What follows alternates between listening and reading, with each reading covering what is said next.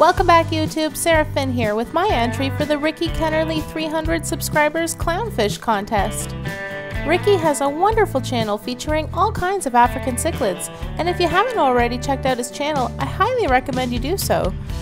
He has wonderful Frontosa videos and is always a pleasant voice here in the YouTube community. I'm happy to participate in his contest. In this contest, Ricky wants to know what our favorite type of clownfish is and give a bit of information on how to keep clownfish. Clownfish have always been my favorite type of saltwater fish. Their quirky nature and interesting personalities make it a staple in almost every marine tank. Although they come in many varieties and colors, I'm biased towards the percula clown since it was the first saltwater fish I ever bought. Clownfish are fun to watch and actually quite easy to care for.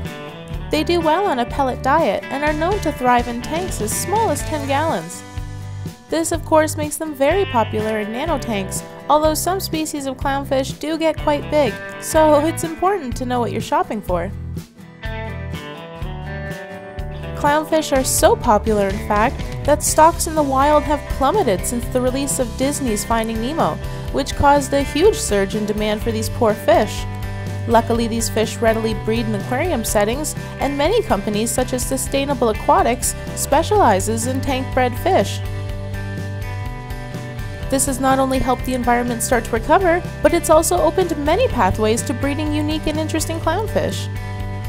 In the wild, clownfish pair for life, and given the opportunity, will do so in your tank. This usually means that having an odd number of clownfish can result in fighting, stress, and even death.